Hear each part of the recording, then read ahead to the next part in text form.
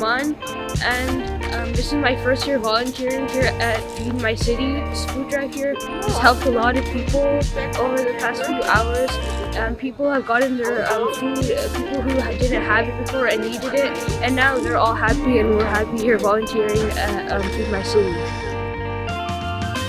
What I like about this experience is that I got to help people, help around, and knowing that these people are going to have a Thanksgiving dinner just make it worth it. My experience here is the best because we got to hand out food to people that are in need for the food, and just knowing that they're going to have food in this Thanksgiving day, it's just the best feeling knowing that.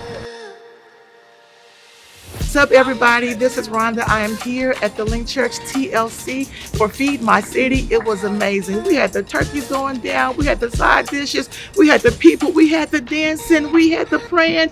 It was fantastic. Listen, people needed prayer, they needed food, they needed some conversation. We gave all three. It was such an awesome experience to be out here today and give back to the community, especially with everything that's been going on these last couple of years. We were just really excited to just get out here, to just encourage each other and see each other. So it's been a really great experience.